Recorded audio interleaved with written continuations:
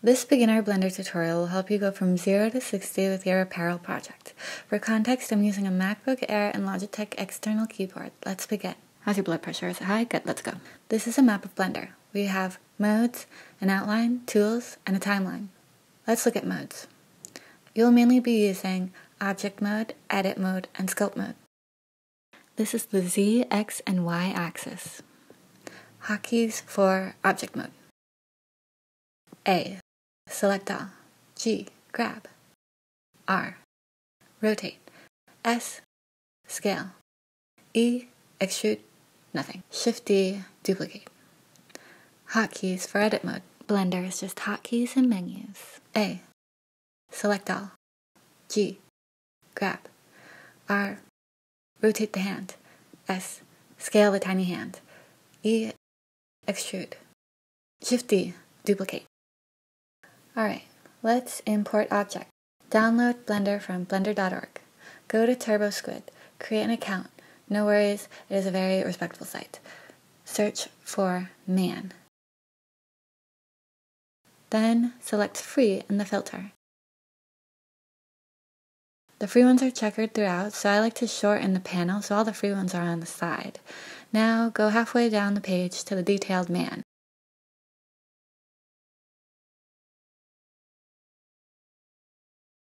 Download. Select the OBJ file. Open up in Blender. If this is your first time opening up Blender, it's going to ask you for the aesthetic you want. Go for something easy on the eye so you can look at it for long periods of time, like this darker one. Change nothing else. Great. Let's get into Blender. Select General. Delete the default cube by right-clicking, selecting Delete at the bottom of the menu. Go to File, Import, Waveform. Select the OBJ file.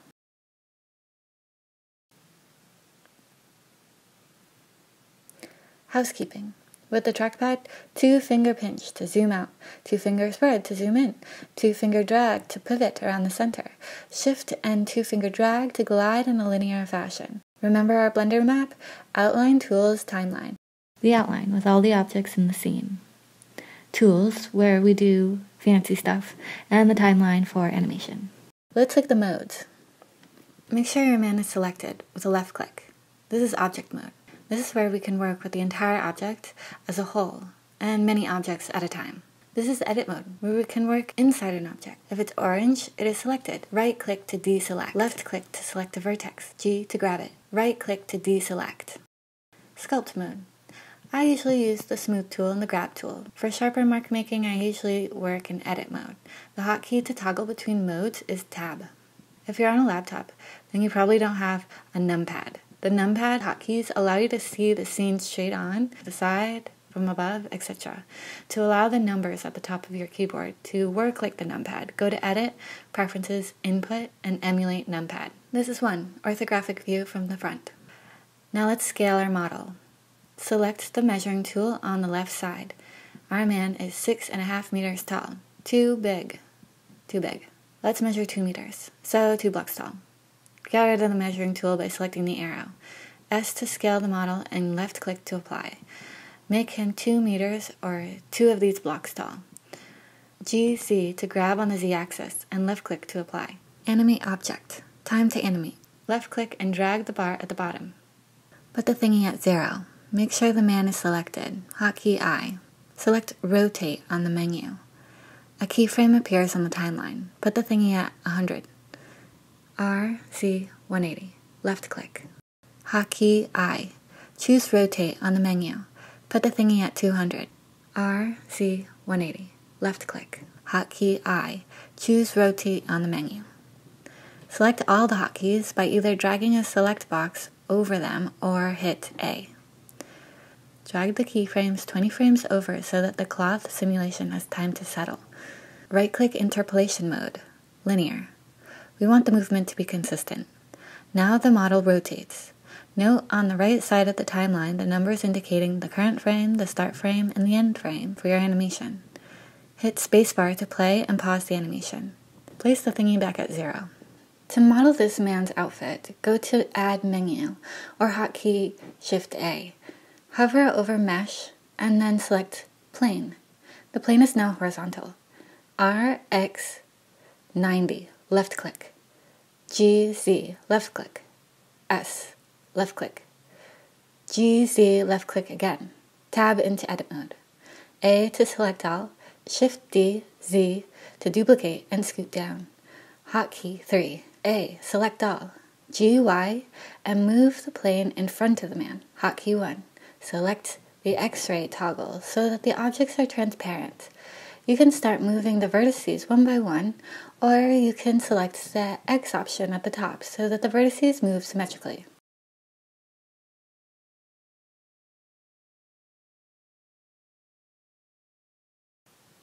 Loop cut and sustain drag to place the horizontal cut.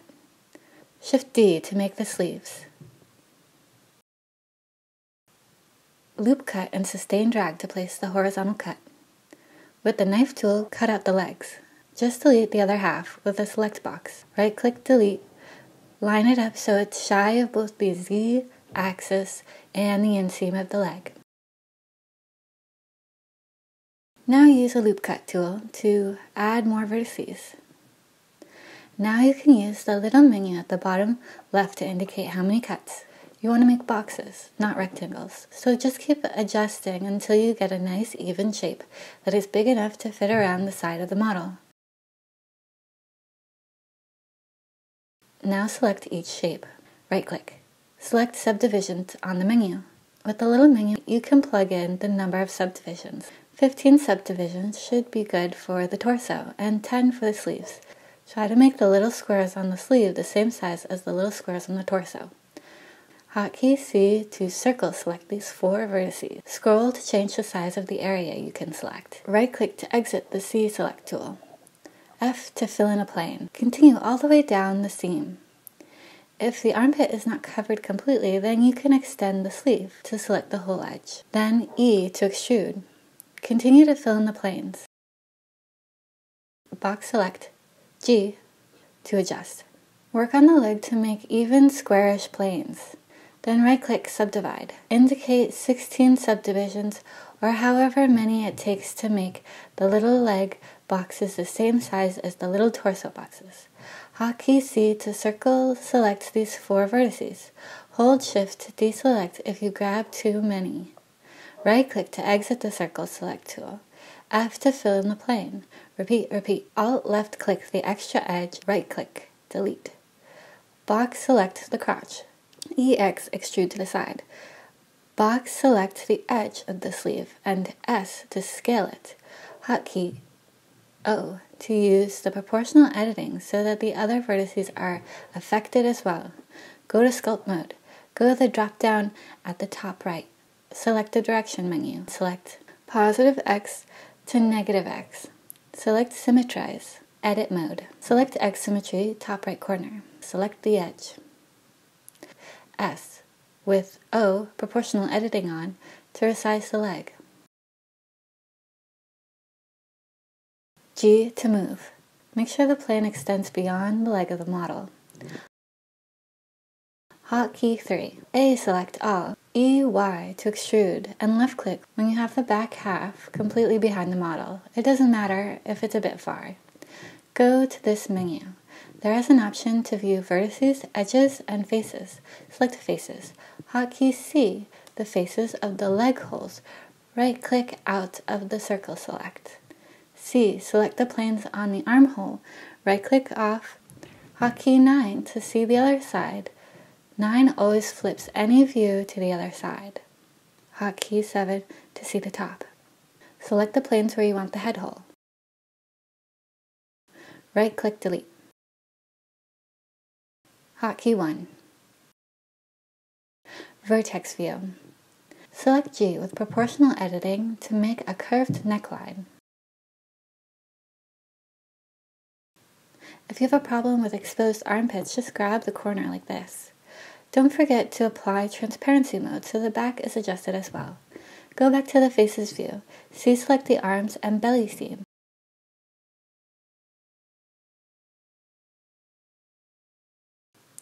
Hotkey 3 and select the sides. Hotkey X, only faces. Tab into object mode. Select the man and go to the physics tab. Apply collision. Select your outfit. Apply cloth. For quality steps, do 12.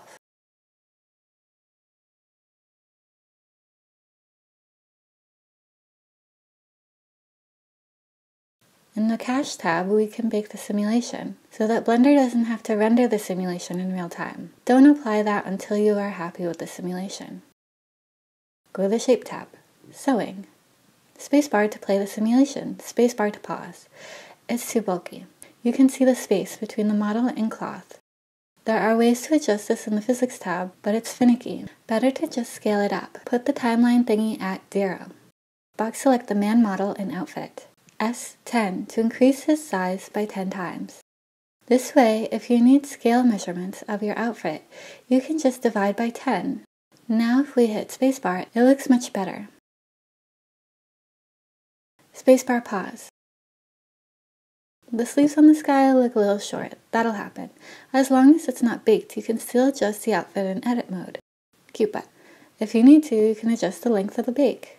Otherwise, it's ready to be baked. This might take around 5 minutes. If something went wrong and your cloth simulation is going crazy, make sure your outfit is not passing through the man. On frame 1, every edge and seam should be distinctly outside of the model. Now for the shading. Select the outfit. Right-click. Shade Smooth. Select the render viewport. GZ the light out of his arm. You can change the strength of the light with this green light bulb tab. GY to bring it forward. But we don't need the light, so you can turn it off in the outline. Also, the camera icon will turn it off in the final render. Go to the Red World tab. Change the color to bright white. Go to the left corner menu of the timeline and change the viewport to the shader editor. Go to the Red Material tab. Select New Material. The fastest way to make the shader look flat is to turn the emission up. A better way is to look at the shader editor and add a color ramp. Shift A and type in color ramp into the search bar. Connect color to surface. Hit the minus sign to get rid of one of the gradient sliders. Control C to copy the color ramp. Now select the man. Add a material. Control V to paste the color ramp into the shader editor. It might automatically plug itself into the already existing node. The shader will go pink. This indicates an error. Disconnect the red line and it should be fine. Now decide what color you want for the man and his outfit.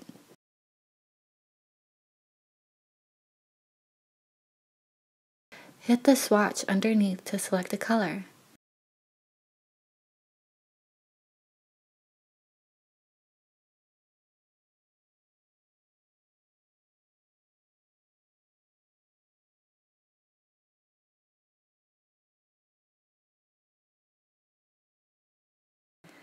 Let's work on the SVGs. This will throw lines around the model in the final render. Go to the Render Properties tab. Go to Color Management. Select Standard to get truer colors. Standard is best for graphic work. Filmic is used for realism. Select Freestyle to enable SVG. Go to View Layer Properties. Here you can see the line set. You can add and subtract lines. If we scroll, we see that we can indicate what aspect of the model will have a line. Usually contour and silhouette look very nice. We can also adjust the color under the Color tab.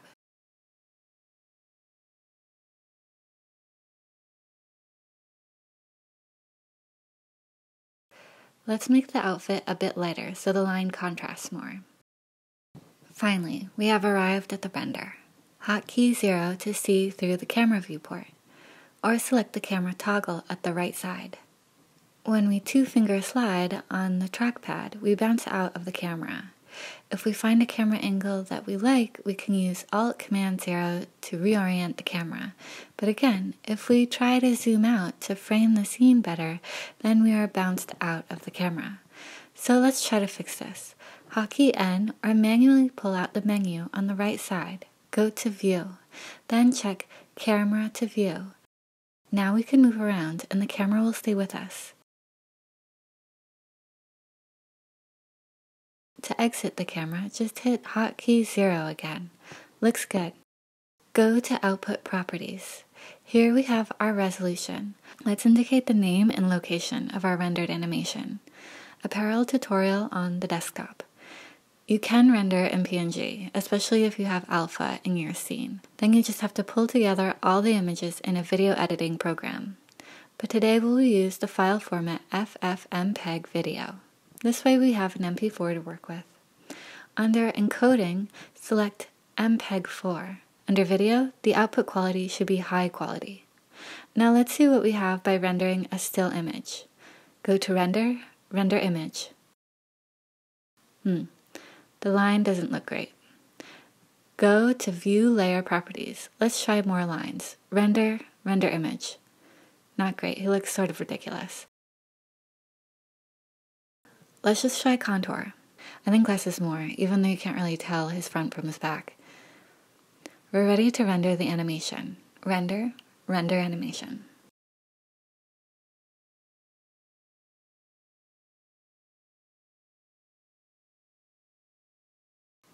This is the finished result, but it's a bit bright.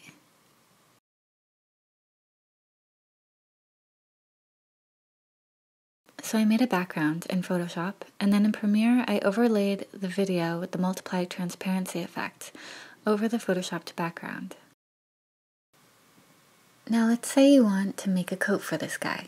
It can get a bit tricky layering cloth simulations, so I suggest exporting this model as an OBJ. Whatever frame you select, the exported object will freeze the simulation in that position. That way you will have lifelike drapery without the cumbersome simulation. Then, if you import the object into a new project, you will no longer have the cloth simulation, you will just have a mesh. It'll be much easier to add the next article of clothing. To do this, choose your favorite frame. Go to File, Export, Wavefront, name him and indicate the location where you want him. Export OBJ, and there he is on the desktop.